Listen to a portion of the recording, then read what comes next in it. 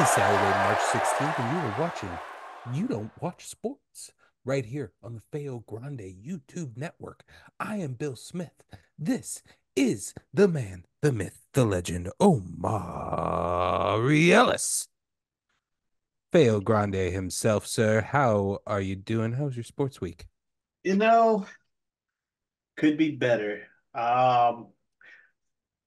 Panthers look to be in full rebuild mode.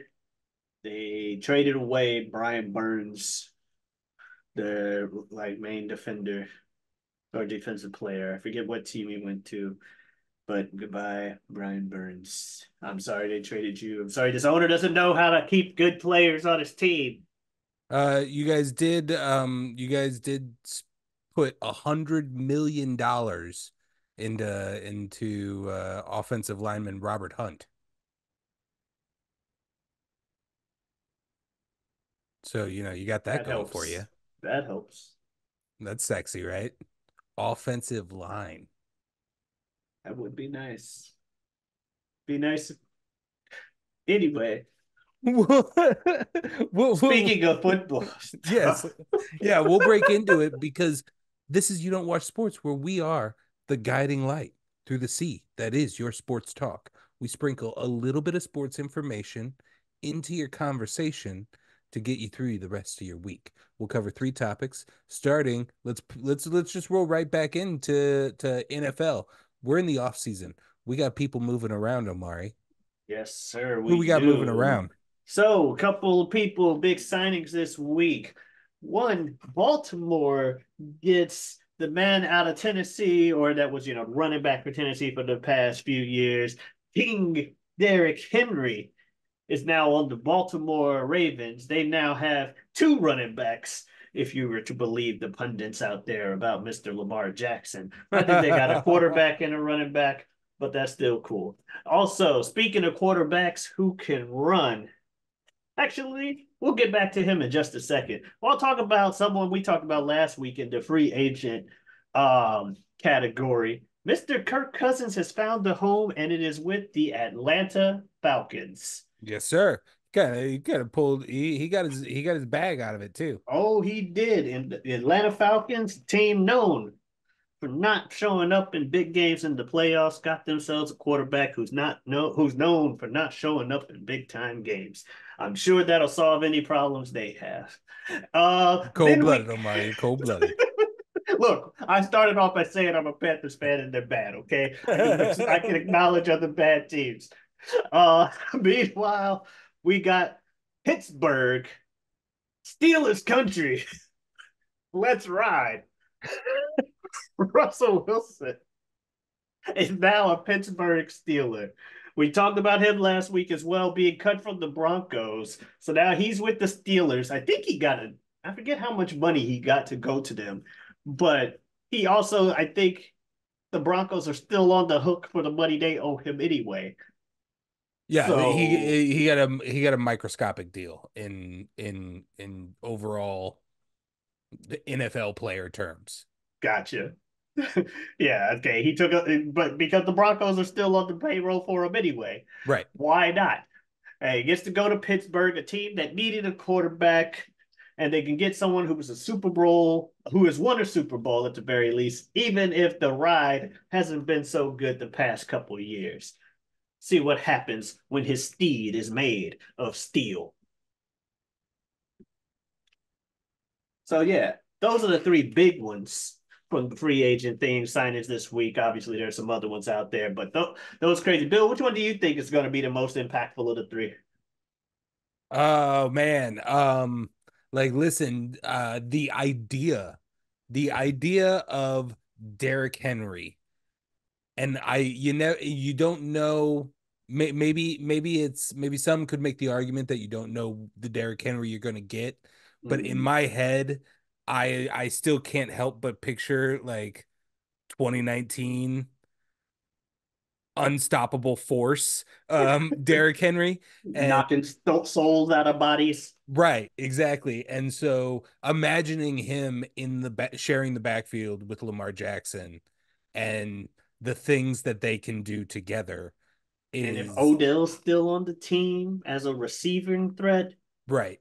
So that's probably where I'm going to go, but I tell you, I am most interested in Russ going to Pittsburgh. I, I can't imagine all of those stories we heard when he first showed up in Denver. And all of those reports came out about his requirements of a private locker room and a private office. And he comes with like his own personal chef who needs space on site and like all this huge entourage and something crazy about parking spaces and stuff. I just can't see that kind of bullshit flying with Mike Tomlin.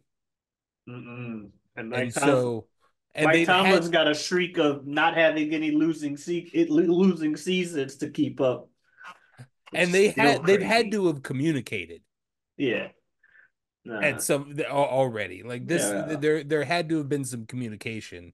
And he's a smart man. He knows the reports that were coming out of Denver. So I have to imagine there could be something interesting that happens there. Or we all like to watch the building burn. Yeah. Let's One way or the other. It's either, what do you think is the biggest deal? I'm kind of with you in the case of opinions. If Baltimore can get Henry and Odell back to form with the Lamar Jackson, and the other receivers they got on there. Because I mean, they were a playoff team this year. The Ravens Absolutely. were. So, but if Henry can get back to prime form, Henry, and they are firing on all cylinders next year, that should be fun. Their division rivals, though, I'm more interested there because, like you said, it's either gonna be the redemption for Russell Wilson because he gets his stuff together with Tomlin, and they do that, or it crashes and burns, and we he keeps being a meme, and then we bring back the question during the season of will he have more touchdowns or toilets at the end of the season. You knew about that last season, right? Yes, yes. Okay. There's a great one. There's a great meme getting passed around right now of the scene in Zoolander when he first goes back home and he tries to be a coal miner with his father and brothers, and he's in there in like designer work gear and like full makeup, just like posing and walking with the pickaxe. And it's Russell Wilson showing up in Pittsburgh. That is so appropriate. Let's slide over into our other favorite sport, the MLB, Omari. We're getting going here. We're All almost right. there. It's getting close, but unfortunately, we've reached the dreaded point in spring training where the injury bug starts to creep up. We've had a bunch of folks go down. You do every year this time. But the most notable I want to give you is Garrett Cole, the New York Yankee ace starting pitcher, winner of the Cy Young Award for the American League last year. He is down with Okay. an arm issue. He is going to miss minimum 2 months. That is humongous for the New York Yankees, who just traded for one single year of Juan Soto, one of the top five greatest players on the planet. If I've you heard that have name. only guaranteed one single year with that man and you just traded away a bunch of product for him, and then your ace starting pitcher goes down, you need to do something. And let's hope that they react soon because I'm just a fan. I'm a fan of baseball and I'm a fan of good teams. And I believe that a rising tide raises all ships. I want the Yankees to be good. I want the Dodgers clearly look like they're going to be good. We need a we need a light and a dark here. We need the two superheroes to battle each other. That's if my St. Louis Cardinals, this isn't a St. Louis Cardinals hat. And this neither is this one. um can't be in the dance. I want the two biggest teams in the world to be in the dance. I'm just gonna be frank with you. So Garrett Cole, The I hope you Yankees. get healthier and Yankees do something about that. Another injury, speaking of the St. Louis Cardinals, starting center fielder Tommy Edman. We love Tommy Edman. Tommy Edman is amazing. He's unfortunately going to be sidelined. Probably going to be going on the IL. Will miss opening day. That's a big deal for the Cardinals, who were relying on his glove and his bat, his on base percentage. Um, we'll hopefully work something out. But Tommy Edman, I hope you get healthy as well. Let's move Same. off of injury. I want to talk about Dylan Cease, All a right. young ace pitcher for the Chicago White Sox. He was just traded to the San Diego Padres for a big haul of pitching prospects, young guys who haven't made it to the league yet. But this is a big deal, Omari, because the Los Angeles Dodgers exist. And yes, the Los Angeles Dodgers are still a piece of this story because they are in the same division as the San Diego Padres. And the San Diego Padres have to pull out they were already a very good team. They were a very good team. And what did they do? They just made themselves maybe a very great team. They have to do that to compete in their own division, let alone the playoffs. So the Padres have just shown that they're getting serious about this season, despite their competitors just mm,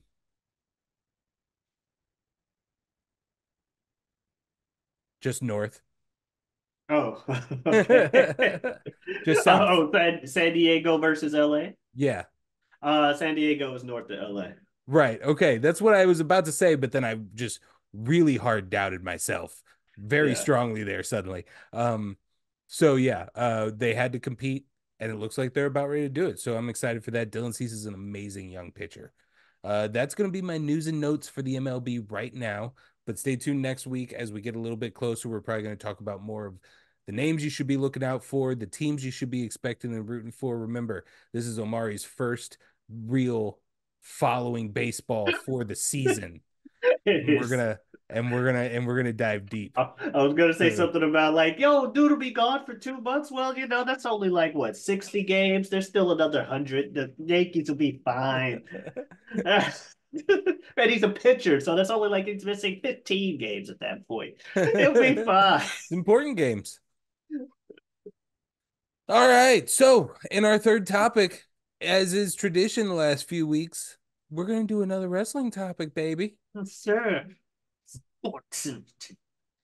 Not really. We're talking actual pro wrestling rather than sports entertainment. Yeah, this is pro wrestling here Yes, sir. because it was big business in Boston, Omari.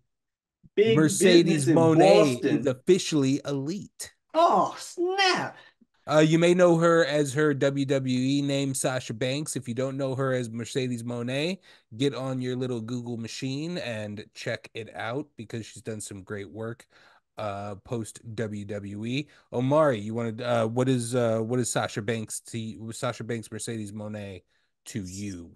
Sasha Banks is a really great wrestler. That's what she is to me. I never, while I've always been a fan, I've never been against Sasha Banks. I won't say I was as hyped for where she going next as most people, Mm-hmm. especially when she was gone for like a year, when she departed from WWE and on what seemed to be terms that they did not like each other because reasons. Yeah, It was easier. it's kind of been said by both parties that her and Naomi Naomi. Trinity just kind of walked out, Yeah. just kind of They dipped one day they just said and didn't screw show it. up to the next show. Right. And so with that, and then people going, well, it's because they didn't use her right, doobie doobie doo, whatever.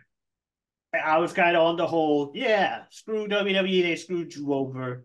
There's plenty of stuff to do out there. Show up in AEW, do that, do something. She Hmm. took like, she went to New Japan, did some stuff over there. Mercedes Monet. I wasn't a fan of the hair coloring, but it is what it is. You got to have your I'm not a gimmick. huge fan of that deep and detailed of a hair Yeah, dyeing job. yeah. I like multicolor, but yeah, like trying to write stuff in your hair The, or the hair dye in coloring specific. itself, not the idea of just the decision of what she decided to do with it. Hmm.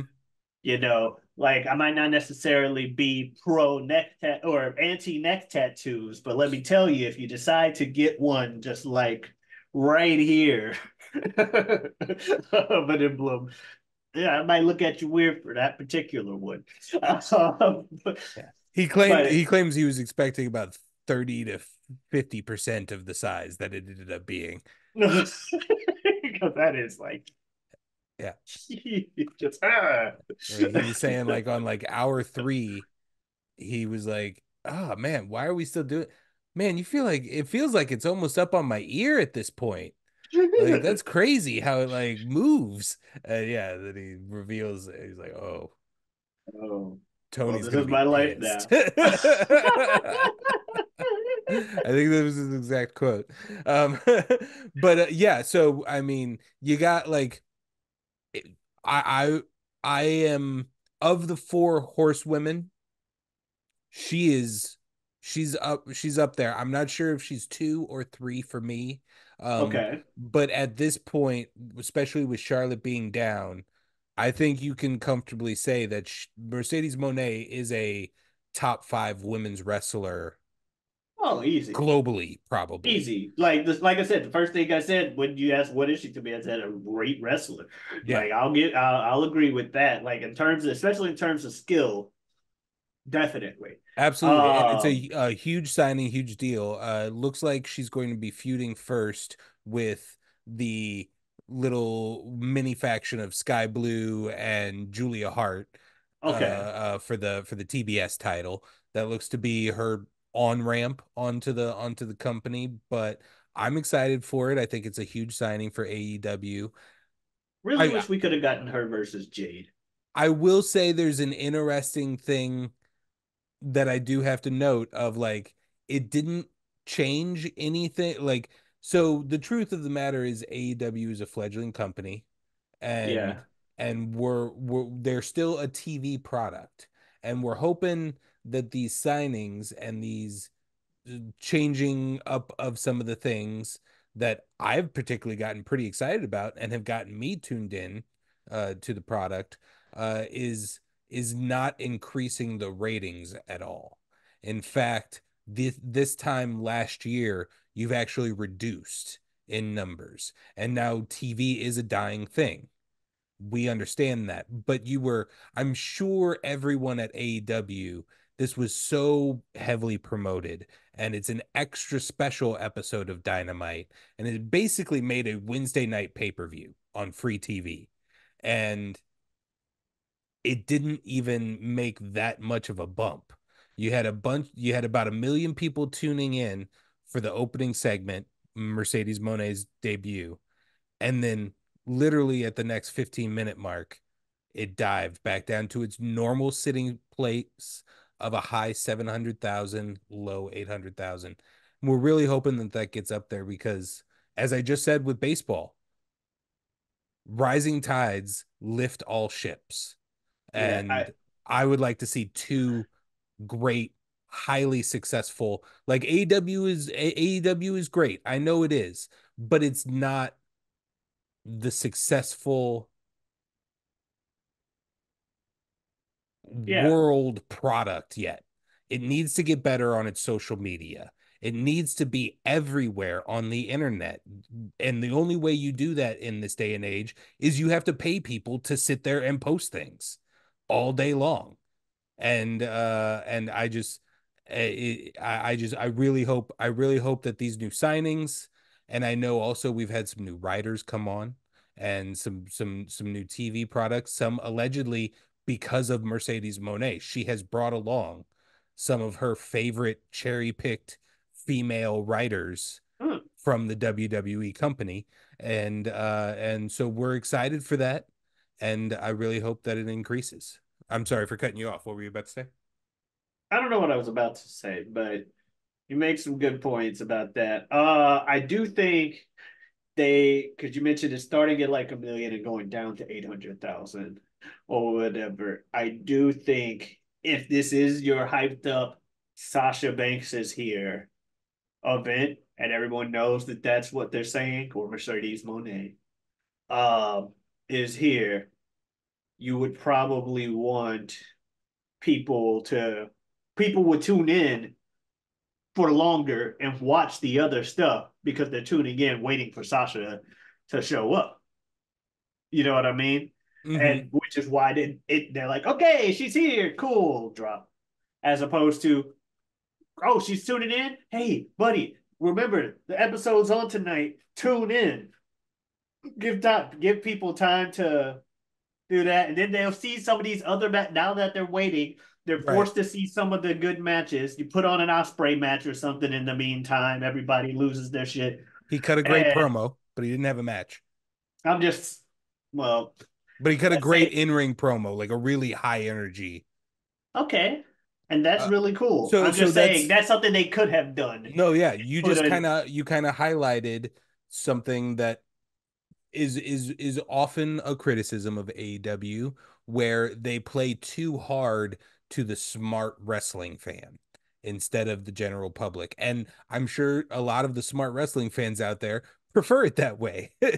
And that's great, but that may hurt you in getting some of the general public. And you want a little bit of the general public to increase those t-shirt numbers and the increase general those ticket public has sales. more money to Yeah. spend. So yeah, if you were a smart wrestling fan, you would already know the card for that night.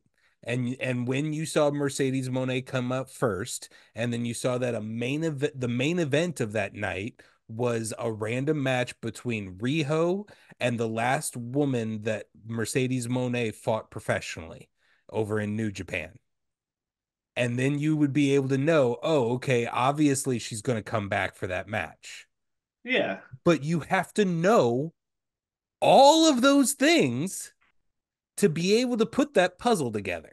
yeah. As opposed to having that match and then she shows up at the end, major pop.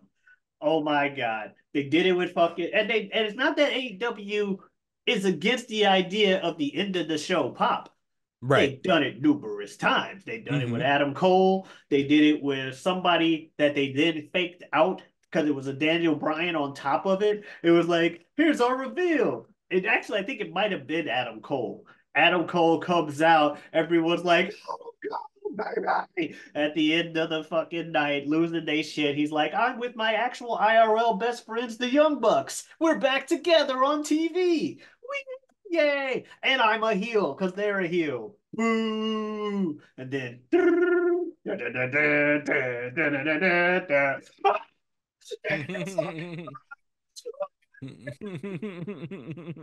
like and to go with your whole where AEW was going about a year or two ago, yeah. At that point, it's like, damn, they got such a luxury. They could use Adam Cole, a pop in a bottle, a pop in a bottle.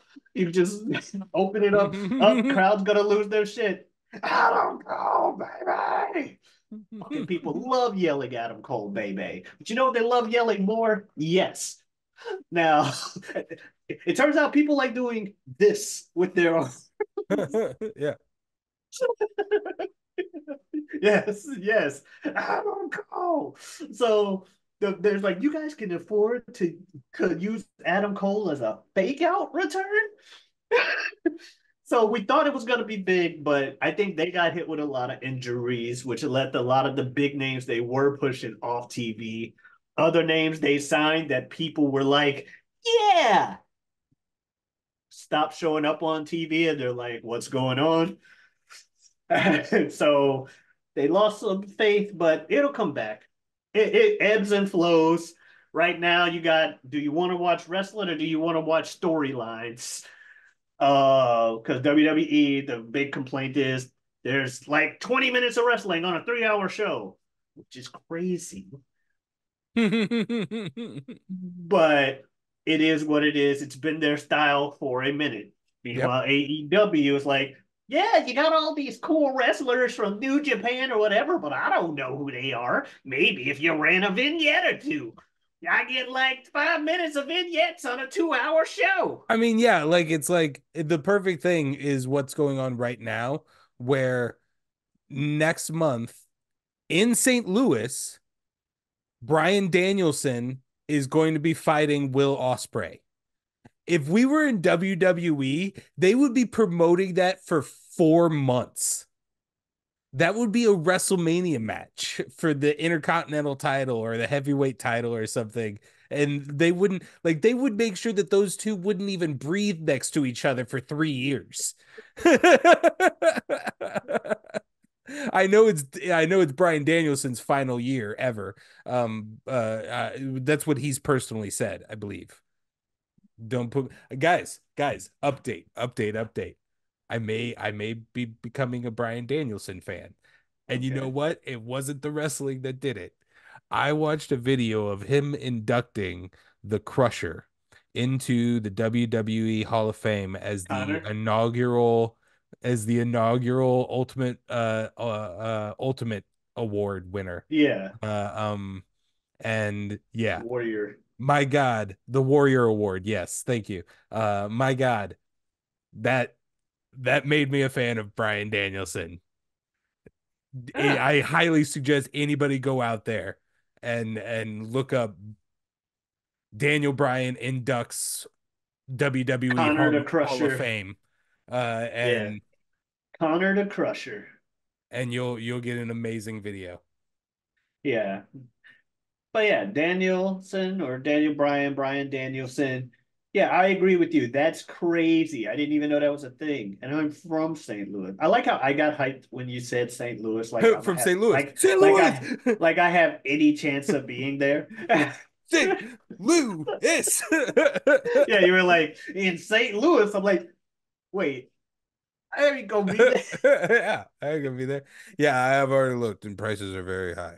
Prices are very high. I could sit nosebleeds for what, as not a full AEW fan yet.